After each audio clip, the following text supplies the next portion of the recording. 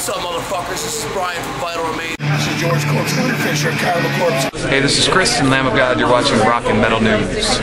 Hey guys, this is Ron from YouTube's Rock and Metal News with a Rock and Metal News update. Good news for Chimaira fans out there. Chimaira played a new track from for the first time live off their new album.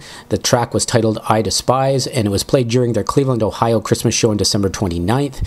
Fan film footage is in the link in the description. The band hit the studio in February to begin recording their next album.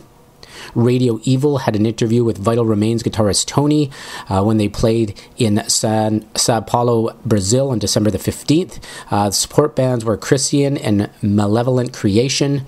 Commenting on the songwriting for the band's follow-up to 2007, Icons of Evil, Tony stated, "We are working on the new album. Actually, I have like 16 songs written, so stay tuned for new Vital Remains in 2013. Sonata Arctica have posted the 6th video episode featuring behind-the-scenes footage from their 2012 North American tour as they promote their new album, Stones Grow Her Name. You can check out the video in the link in the description.